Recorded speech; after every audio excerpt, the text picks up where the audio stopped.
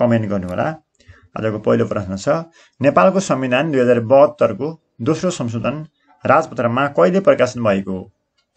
अप्सनहरु छन् कमा 20 2077 24, खमा 20 सम्वत 2077 33, गमा विक्रम सम्वत 2077 34 र घमा विक्रम सम्वत 2077 44। नेपालको संविधान 2072 को दोस्रो संशोधन विक्रम सम्वत 2077 असार 4 गते राजपत्रमा प्रकाशित भएको हो। प्रश्न नम्बर 2 मा छ, नेपालको संविधान अनुसार कस्ता नागरिकलाई कानुन बमोजिम निशुल्क उच्च शिक्षा पाउने हक हुनेछ? नेपालको संविधान अनुसार कस्ता नागरिकलाई हो त भन्दाखेरि अप्सनहरु छन् कमा सामाजिक तथा आर्थिक रूपले विपन्न, खमा आर्थिक र भौगोलिक रूपले पिछडिएका, गमा अपंगता र आर्थिक रूपले विपन्न र घमा शारीरिक तथा मानसिक रूपले अशक्त। नेपालको संविधान अनुसार कस्ता नागरिकलाई कानुन बमोजिम निशुल्क उच्च शिक्षा पाउने हक हुनेछ भनेर संविधानको धारा 31 मा शिक्षा सम्बन्धी हक छ र कुन चाहिँ हक दिएको छ त भन्नुला भने अपाङ्गता र आर्थिक रूपले विपन्न नागरिकलाई कानुन बमोजिम निशुल्क उच्च शिक्षा पाउने हक हुनेछ भनेर संविधानको धारा 31 मा शिक्षा सम्बन्धी हकमा यो चाहिँ उपधारा दिएको छ। शिक्षा ऐन 2028 मा संशोधन सहितले राष्ट्रिय परीक्षा बोर्डको 8औं संशोधनले व्यवस्था गरेको छ। शिक्षा ऐनको 8औं संशोधनले राष्ट्रिय परीक्षा बोर्डको व्यवस्था गरेको छ। राष्ट्रिय परीक्षा बोर्ड कस्तो संस्था हुनेछ भनिएको छ? क शैक्षिक र संगठित, खमा प्राज्ञिक तथा गैर राजनीतिक, गमा कानुनी र स्वायत्त, घमा स्वशासित र संगठित। राष्ट्रिय परीक्षा बोर्ड कस्तो संस्था हुनेछ त भन्नुहोला भने स्वशासित र संगठित संस्था हुनेछ भनेर भनिएको छ। त्यसैगरी जिल्ला शिक्षा समितिमा महिला सदस्य कति रहने व्यवस्था छ? शिक्षा नियमावली 59 अनुसार जिल्ला शिक्षा समितिमा महिला सदस्य कति रहने व्यवस्था छ त? 1 जना, 2 जना, 3 जना, 5 जना। जिल्ला शिक्षा समितिमा महिला सदस्य 1 जना रहने व्यवस्था छ शिक्षा ऐन 28 अथवा शिक्षा नियमावली 59 अनुसार। त्यसैगरी व्यवस्थापन समितिको अध्यक्षको राजीनामा कसले स्वीकृति गर्छ? विद्यालय व्यवस्थापन समिति भनेको यो जुन शिक्षा ऐन 28 अनुसार विद्यालय व्यवस्थापन समितिको अध्यक्षको राजीनामा कसले स्वीकृति गर्छ? सम्बन्धित विभागको वरिष्ठ सदस्य, शिक्षा विकास तथा समन्वय समितिको प्रमुख, स्थानीय तहको शिक्षा शाखाले। शिक्षा नियमावली 59 अनुसार विद्यालय व्यवस्थापन समितिको अध्यक्षले दिएको राजीनामा कसले स्वीकृति गर्ने प्रावधान छ उल्लेख गरिएको छ त भन्दा सम्बन्धित विद्यालय व्यवस्थापन समितिले नै के गर्छ? स्वीकृति गर्छ। राष्ट्रिय पाठ्यक्रम प्रारूपमा उल्लेख भए अनुसार सामान्यतया कति समयमा पाठ्यक्रमको पुनरावलोकन गरी समय अनुसार परिवर्तन गरिनेछ भनिएको छ? कमा प्रत्येक 7 वर्षमा, खमा प्रत्येक 10 वर्षमा, गमा प्रत्येक 12 वर्षमा र घमा प्रत्येक 5 देखि 7 वर्षमा। राष्ट्रिय पाठ्यक्रम प्रारूपमा उल्लेख भए अनुसार सामान्यतया कति समयमा पाठ्यक्रमको पुनरावलोकन गरी सामान्य रूपले परिवर्तन गरिनेछ त भन्दाखेरि प्रत्येक 10 वर्षमा। अर्को प्रश्न छ, माध्यमिक शिक्षा कक्षा 11-12 का सक्षमताहरू कतिवटा छन्? 10, 11, 12, 13। माध्यमिक शिक्षा 11-12 का सक्षमताहरू 10 वटा तोकिएको छ। राष्ट्रिय पाठ्यक्रम प्रारूप 76 मा हेर्नु भने तपाईले थाहा पाउनुहुन्छ।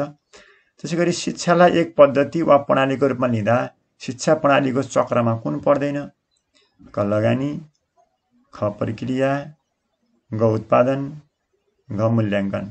शिक्षालाई एक पद्धति वा प्रणालीको रूपमा लिँदाखेरि शिक्षा प्रणालीको चक्रमा कुन पर्दैन त? मूल्याङ्कन चाहिँ पर्दैन। अर्को प्रश्न छ, educating the head, the heart and the hand is education. यो तलको एउटा परिभाषा छ। यो चाहिँ परिभाषा तलको कुनसँग निकट छ? शिक्षाको संकुचित अर्थ, शिक्षाको व्यापक अर्थ, शिक्षाको विश्लेषणात्मक अर्थ, शिक्षाको साधारण अर्थ। यो चाहिँ कुन अर्थसँग सम्बन्धित छ त? Educating the head, the heart and the hand is education. मस्तिष्कलाई educate गर्ने, हार्टलाई मनलाई र ह्यान्डलाई सिप भनेको यो ज्ञान सिप हैन, ज्ञान र सिप भावना तीनटा कुरासँग जोडिएको छ। यो चाहिँ भनेको शिक्षाको विश्लेषणात्मक कुनै व्यक्तिले दिएको परिभाषा हो। यो चाहिँ विश्लेषणात्मक अर्थसँग सम्बन्धित छ। कुनै पनि घटना, परिस्थिति, समस्यालाई आफ्नो बुद्धि, विवेक तथा तर्क, अनुभवका आधारमा विश्लेषण गर्नु के हो? प्रत्यक्षीकरण, केन्द्रीय मध्यस्थता, समग्रता, अवलोकन। यो चाहिँ अन्तर्दृष्टि सिकाइ सिद्धान्तसँग सम्बन्धित छ। अन्तर्दृष्टि सिकाइ सिद्धान्तको मुख्य पक्ष भनेकै के हो? यो चाहिँ प्रत्यक्षीकरण हो। यसकारण कुनै घटनालाई, कुनै परिस्थितिलाई, समस्यालाई अनुभव गर्नु, ग्रहण गर्नु भनेको के हो? यो चाहिँ प्रत्यक्षीकरण, पर्सेप्सन हो। अर्को प्रश्न छ, राष्ट्रिय शिक्षा नीति 2076 को दूरदृष्टि के रहेको छ? अप्सनहरू छन् शिक्षित, सभ्य, स्वस्थ, सक्षम जनशक्ति, सामाजिक न्याय, रूपान्तरण र समृद्धि, समृद्ध नेपाल, सुखी नेपाली, गुणस्तरीय शिक्षा, सभ्य नागरिक, प्रतिस्पर्धी, प्रविधि मैत्री, रोजगारमूलक, उत्पादनमुखी शिक्षा आजको आवश्यकता। राष्ट्रिय शिक्षा नीति 76 को दूरदृष्टि भनेको शिक्षित, सभ्य, स्वस्थ र सक्षम जनशक्ति, सामाजिक न्याय, रूपान्तरण, समृद्धि भन्ने चाहिँ दूरदृष्टि छ। अर्को प्रश्न छ, कुनै पनि चिजको मूल्य निर्धारण गर्ने प्रक्रिया मूल्याङ्कन हो भन्ने परिभाषा कसको हो? अप्सनहरू छन् good dictionary of education, Ralph Tyler, हिल्डर Taba, John Dewey. कुनै पनि चिजको मूल्य निर्धारण गर्ने प्रक्रिया मूल्याङ्कन हो भन्ने परिभाषा हो डिक्सनरी अफ एजुकेसनको। मापन र मूल्याङ्कनसँग तलका मध्ये कुन भनाइ सही छैन? मापन साधन हो, मूल्याङ्कन साध्य हो। मापन परिमाणात्मक हुन्छ, मूल्याङ्कन गुणात्मक मात्र हुन्छ। मापन सीमित प्रक्रिया हो, मूल्याङ्कन व्यापक हुन्छ। मापनले निर्णय दिँदैन, मूल्याङ्कन निर्णय दिन्छ। मापन र मूल्याङ्कनसँग तलका मध्ये कुन भनाइ सही छैन? दिएका मध्ये कुन चाहिँ भनाइ सही छैन त भन्दाखेरि मापन परिमाणात्मक हुन्छ, मूल्याङ्कन गुणात्मक मात्र हुन्छ भन्ने चाहिँ छैन। गुणात्मक मूल्याङ्कनभित्रै मापन पर्छ। मापन एउटा मूल्याङ्कन साधन मात्रै हो। यसकारण मूल्याङ्कन भनेको सम्पूर्ण पक्ष, परिमाणात्मक, सङ्ख्यात्मक, गुणात्मक सबै पक्षलाई समेट्छ मूल्याङ्कनले। निम्नलिखित मध्ये कुन तत्त्वले सिकाइलाई निरन्तरता दिन्छ? प्रेरणा, सम्बलन, अभ्यास, स्थानान्तरण। सिकाइलाई निरन्तरता दिने कुनले हो त भन्नु होला भने यो सम्बलन, यसलाई हामीले पुनर्बल पनि भन्छौँ। पुनर्बलले सिकाइलाई निरन्तरता दिन्छ। प्रेरणाले सिकाइलाई सुरु गराउँछ, सुरु गर्ने प्रेरणाले हो। पुनर्बलले सिकाइलाई, सम्बलनले सिकाइलाई अगाडि बढाउन सहयोग गर्छ भने अभ्यासले सिकाइलाई दिगो बनाउन सहयोग गर्छ। जीन पियाजेका अनुसार प्रष्ट बोली बोल्दै जानु कुन विकासात्मक चरणको विशेषता हो? इन्द्रिय चाल अवस्था, पूर्व क्रियात्मक अवस्था, मूर्त क्रियात्मक अवस्था, औपचारिक क्रियात्मक अवस्था। जीन पियाजेका अनुसार, जीन पियाजेले बालबालिकाको मानिसको संज्ञात्मक विकासलाई 4 चरणमा बाँडेका छन्। इन्द्रिय चाल अवस्था, पूर्व क्रियात्मक अवस्था, मूर्त र अमूर्त औपचारिक भनेर। र बालबालिकाको प्रष्ट बोली बोल्दै जानु भनेको यो चाहिँ पूर्व क्रियात्मक प्री अपरेसनल पिरियडको विशेषता हो। झगडालु उमेर कुन अवस्थाका बालबालिकालाई आमाबाबुले प्रयोग गर्ने नाम हो? झगडालु उमेर भनेर कुन अवस्थाका बालबालिकालाई आमाबाबुले प्रयोग गर्छन्? पूर्व बाल्य अवस्था, उत्तर बाल्य अवस्था, यौवन अवस्था, किशोर अवस्था। झगडालु उमेर भनेर कुन उमेर समूहका, कुन उमेर अवस्थाका बालबालिकालाई प्रयोग गरिन्छ त नाम? विभिन्न उमेर समूहका बालबालिकालाई, विभिन्न अवस्थाका बालबालिकालाई आमाबाबुले, शिक्षाविदले, मनोविज्ञानले दिएका नाम फरक फरक छन्। र क्वारलसम एज भनेर यो उत्तर बाल्य अवस्थाका बालबालिकालाई आमाबाबुले झगडालु उमेर भनेर मान्छन्। नेपालमा महिला शिक्षा सम्बन्धी विशेष कार्यक्रम कहिलेदेखि सञ्चालन गरियो? विश्व 2018, विश्व 2022, विश्व 2025, विश्व 2028। नेपालमा महिला शिक्षा सम्बन्धी विशेष कार्यक्रम सुरु भएको विक्रम सम्वत 2028 देखि हो। अर्को प्रश्न छ, इन्स्ट्रुमेन्टल लर्निङ कुन सिकाइ सिद्धान्तको उपज हो? यान्त्रिक सिकाइ भन्नुपर्छ यसलाई। इन्स्ट्रुमेन्टल लर्निङ शास्त्रीय सम्बन्धन, प्रत्यावर्तन, क्रियापरक सम्बन्धन, परिवर्तन र भूल, अनुकरणात्मक। यो इन्स्ट्रुमेन्टल लर्निङ भनेको क्रियापरक सम्बन्धन, बिएफ स्किनरको कार्यपरक सम्बन्धन सिकाइ सिद्धान्तको एउटा उपज हो। बाल अधिकार सम्बन्धी महासन्धि 1989ले कुन तहसम्मको शिक्षालाई अनिवार्य र निःशुल्क हुनुपर्छ भनेको छ? पूर्व प्राथमिक तह, प्राथमिक तह, आधारभूत तह, माध्यमिक तह बाल अधिकार सम्बन्धी महासन्धिले प्राथमिक तहको शिक्षा अनिवार्य र निःशुल्क हुनुपर्छ भनेर उल्लेख गरेको छ। त्यसैको अर्को प्रश्न छ, शिक्षक केन्द्रित विधिहरूको पहिचान गर्नुहोला। प्रयोगात्मक विधि र शैक्षिक भ्रमणहरू, प्रवचन विधि र प्रदर्शन विधि, सर्वेक्षण विधि र छलफल, समस्या समाधान विधि र अन्वेषण। दिएका मध्ये शिक्षक केन्द्रित विधि कुन हो त भन्दाखेरि प्रवचन विधि र प्रदर्शन विधि शिक्षक केन्द्रित विधिहरू हुन् भने अन्य विधिहरू दिएका विद्यार्थी केन्द्रित विधिहरू हुन्। अर्को प्रश्न छ, विषयवस्तुको क्रम मिलाउँदा प्रयोग गरिने सिद्धान्त तलका मध्ये कुन होइन? मूर्तबाट अमूर्ततिर, अंशबाट पूर्णतिर, पूर्व आधारित सिकाइ, साधारणबाट जटिलतिर। यो चाहिँ विषयवस्तुको क्रम मिलाउँदाखेरि प्रयोग गरिने सिद्धान्त अंशबाट पूर्णतिर भन्ने होइन, पूर्णबाट अंशतिर भन्ने हो। प्रश्नको स्तर तुलनात्मक रूपले न्यून हुने प्रश्न कुन हो? प्रश्नको स्तर न्यून हुने चाहिँ प्रश्नहरू कुन हुन्? निबन्धात्मक प्रश्न, छोटो उत्तर आउने प्रश्न, वैकल्पिक प्रश्न, वस्तुगत प्रश्न। प्रश्नहरूको स्तर तुलनात्मक रूपमा न्यून हुने, कम हुने भनेको निबन्धात्मक प्रश्नमा हो। यो विषयगत हुन्छन्। निबन्धात्मक प्रश्नहरूमा यसको स्तर कम मानिन्छ। लिड्स थ्योरी केसँग सम्बन्धित छ? Time management, stress management, tension management, conflict management. यो लिड्स थ्योरी भनेको टाइम म्यानेजमेन्टसँग सम्बन्धित छ। यहाँ लिड्सको एलको list activity, estimate the time allocation, यसरी यसको फुल फर्महरू छ।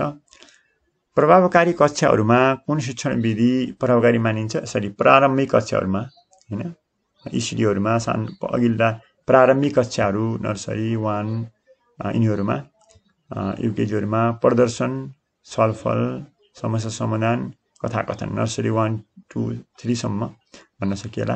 प्रारम्भिक कक्षाहरूमा यो कथाकथन, स्टोरी टेलिङ यानि विधि चाहिँ महत्त्वपूर्ण अथवा यो विशेषता अलि प्रभावकारी मानिन्छ, रोचक मानिन्छ।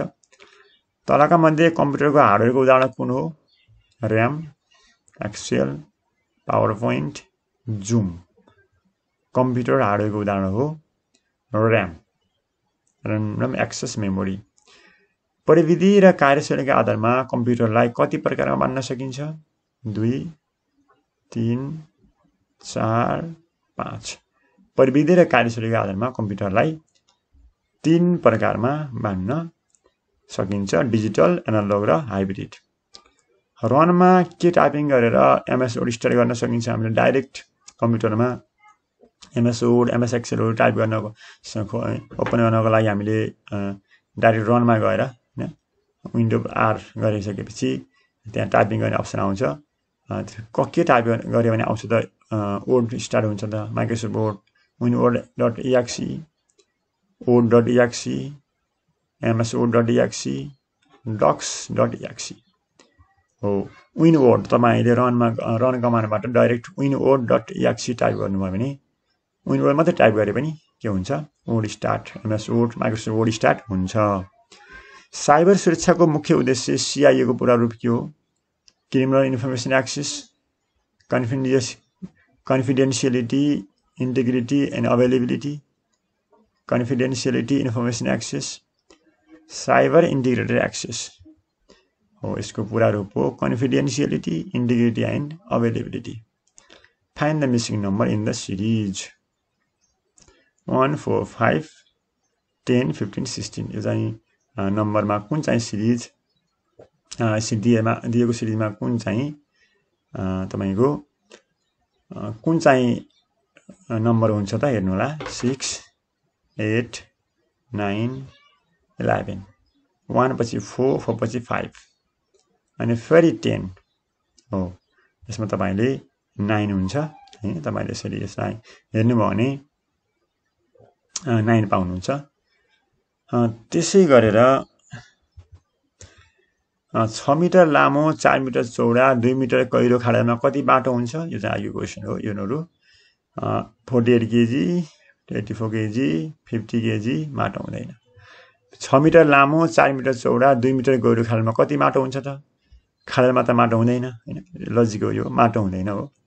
यहाँनिर यो हेर्नु होला यसमा एउटा म्याट्रिक्स छ 4 6 8 24 48 6 8 10 छ यसलाई तपाईले होरिजन्टल तेर्सो हेर्नु होला कसरी हेर्नु होला भने त अघिल्लो 4 * 6 24 आयो पहिलो डिजिट र लास्ट डिजिट लाई मल्टिप्लाई गरेर बीचको आउँछ 6 * 8 48 आउँछ र 8 * 10 80 आउँछ जो खाली क्वेशन मार्क कति हुन्छ 80 80 हुन्छ कसरी गर्ने बुझ्नु भयो होला अघिल्लो 4 * 6 अघिल्लो र पछिल्लो हैन होरिजन्टल हेरेका छौं अघिल्लो र पछिल्लो इन्टु गरेर आउनेलाई बीचमा लेखेका छौं find the odd and out bat Dove parrot sparrow दिएका चराहरू दिएका मध्ये कुन चाहिँ मिल्दैन समूहमा डोभ प्यारोट स्प्यारो यिनीहरू हैन हुन् भने तपाईले बर्डहरू टोटल्ली बर्डहरू हुन् ब्याट भनेको हैन यो चाहिँ बर्डमा पनि पर्छ म्यामलमा पनि पर्छ चाहिँ मिल्दैन दिएका मध्ये त्यसैगरी स्थानीय सरकार सञ्चालन ऐन 2074 मा उल्लेख भए बमोजिम स्थानीय तहको शिक्षा सम्बन्धी अधिकार तलाकबन्दी कुन होइन कमा शिक्षक सरुवा तथा बढुवा तथा व्यवस्थापना खमा स्थानीय पुस्तकालय र वाचनालयको सञ्चालन व्यवस्थापन गमा शिक्षण सिकाइ शिक्षक र कर्मचारीको तालिम तथा क्षमता व्यवस्थापन घमा माध्यमिक तहसम्मको शैक्षिक कार्यक्रमको समन्वय र नियमन दिएका मध्ये स्थानीय सरकार सञ्चालन ऐन 74 मा उल्लेख भए बमोजिम स्थानीय तहको शिक्षा सम्बन्धी अधिकार दिएका मध्ये कुन होइन त भन्दाखेरि शिक्षक सरुवा तथा बढुवा र व्यवस्थापना भन्ने चाहिँ छैन तपाईले स्थानीय सरकार सञ्चालन ऐन 74 लाई शिक्षा सम्बन्धी 23 वटा अधिकारहरू दिएका मध्ये यो चाहिँ छैन तपाईलाई यो अन्तिम प्रश्न छ तपाईले यसको कमेन्ट गर्नु होला सही आन्सर टाइपिङ गर्दा कम्प्युटरको स्क्रिनमा देखिने सामग्रीलाई के भनिन्छ टाइपिङ गर्दा हामीले स्पेलिङ कम्प्युटरमा हामीले हार्ड कपी सफ्ट कपी भन्ने सफ्टवेयर हार्डवेयर भने जस्तै हैन टाइपिङ गर्दा कम्प्युटरको स्क्रिनमा डिस्प्लेमा देखिने मोनिटरमा देखिने सामग्रीलाई के भनिन्छ हैन यसको सही आन्सर कमेन्ट गर्नु होला भन्दै अर्को दिन फेरि नयाँ सेट लिएर आउने छु धन्यवाद